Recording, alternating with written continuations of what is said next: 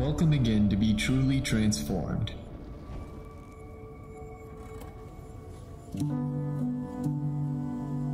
Before you were born, there is a life that has been prepared for you to fulfill here on earth. While you are still in your mother's womb, the Lord has known you. He created you and formed you in your mother's womb. Your birth is never a coincidence with the world. Your coming to the world is firstly God's best plan to bring something different to the world. There is a plan that is meant for your fulfillment in life. You can't fulfill this plan when you plan outside the plans of the Lord for your life. You got to discover yourself and know what it is you have been created for. You must first know the reason God has given you to that woman that birthed you and the reason He has placed you in that position you are now. When your plans are not going according to the one God has for you, they are bound to fail. You go through the stress of making plans that are not getting you anywhere.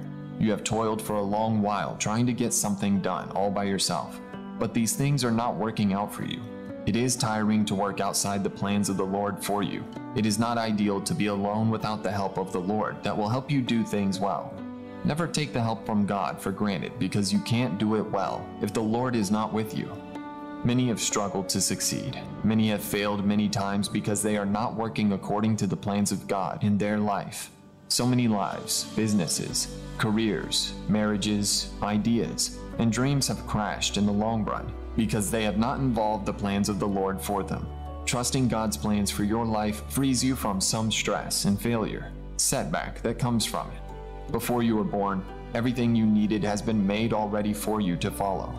Plans to help you become great has been made for you, but when you choose to create different plans for yourself, or when you don't trust the plans of the Lord for your life, when you keep struggling with your effort instead of holding on to the plans of God for your life, failure and setback are inevitable when you do not trust the plans of the Lord for your life.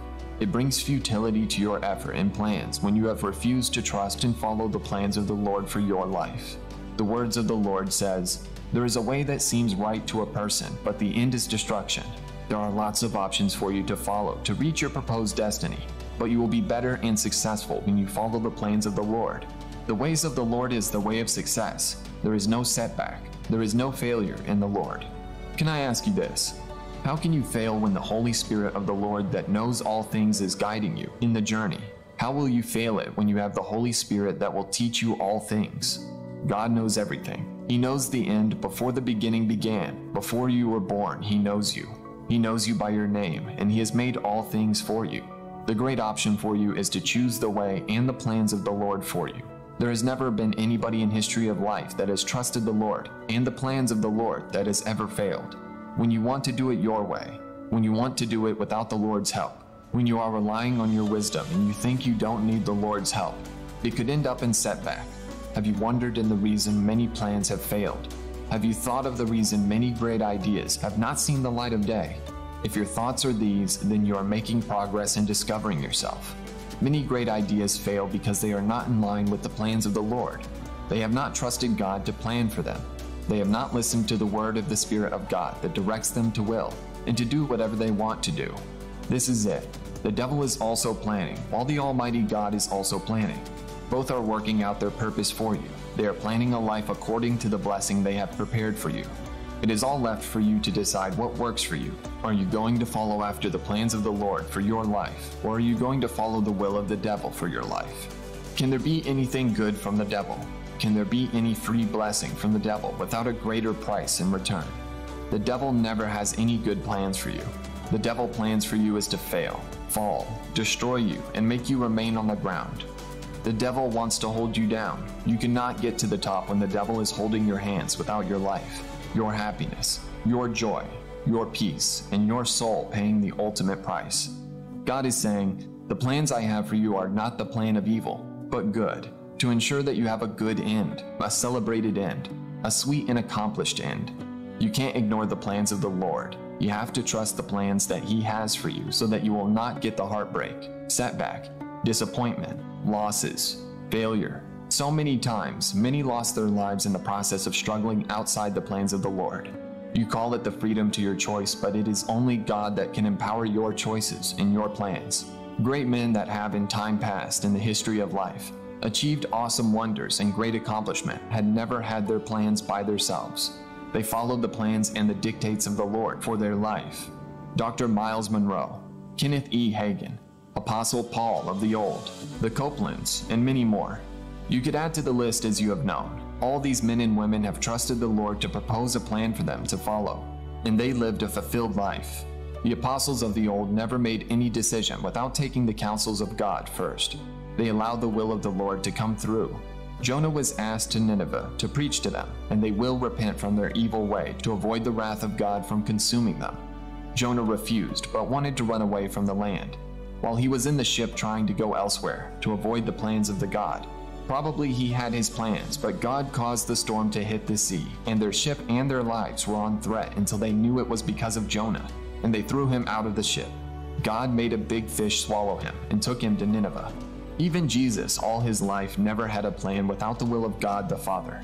You are going to do yourself a great deal of harm if you do not trust the plans of God for your life. It brings the setback to life. It makes you make lots of wrong choices. Your life when you receive the salvation of the Lord had been hidden in Christ. Your life no more belongs to you when you are in Christ.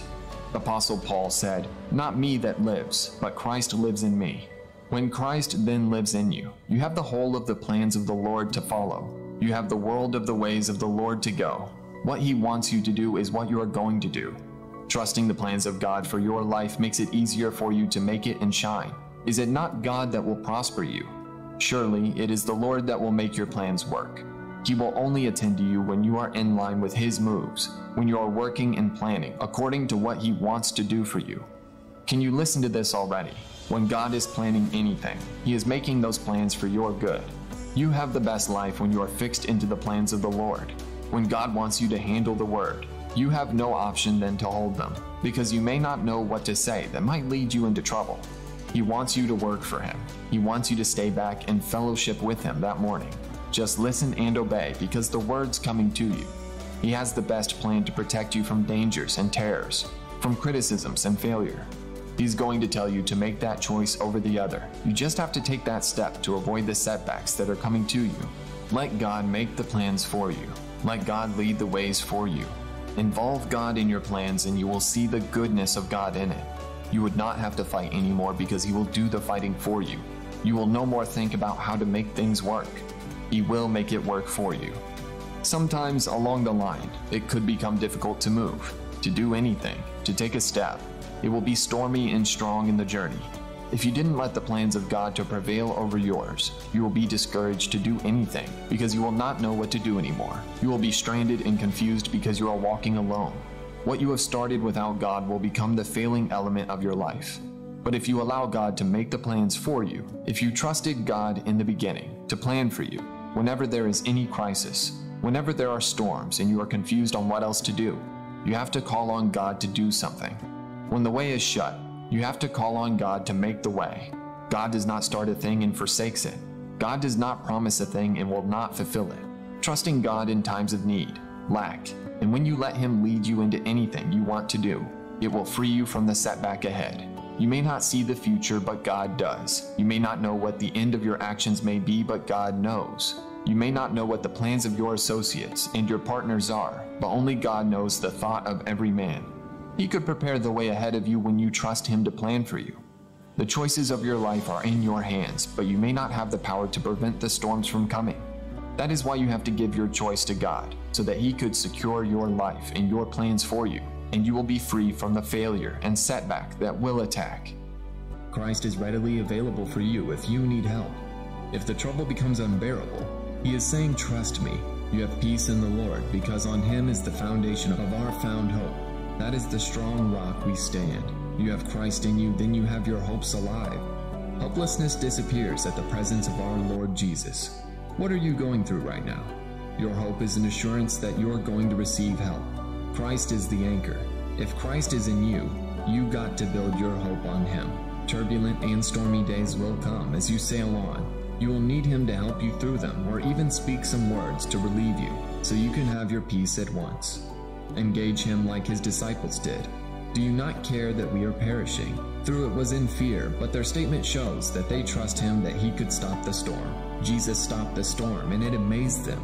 The miracle and the activities of the Lord in your life bring smiles and amusement to your life. not just the effect of the dark night of troubles, but the victories of the light by Christ.